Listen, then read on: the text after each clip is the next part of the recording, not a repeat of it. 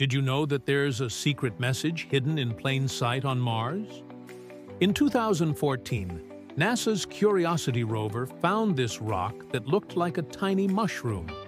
But when the rover turned around to take a closer look, it found that the rock was actually a piece of Martian soil that had been blown away by the wind, leaving behind a perfect little crater. This is the first time we've ever seen evidence of wind-blown sand on Mars. And just like the Sahara Desert here on Earth, the winds on Mars can pick up and move around big rocks and dust. In fact, the entire surface of Mars is covered with giant dunes that are shaped by these winds.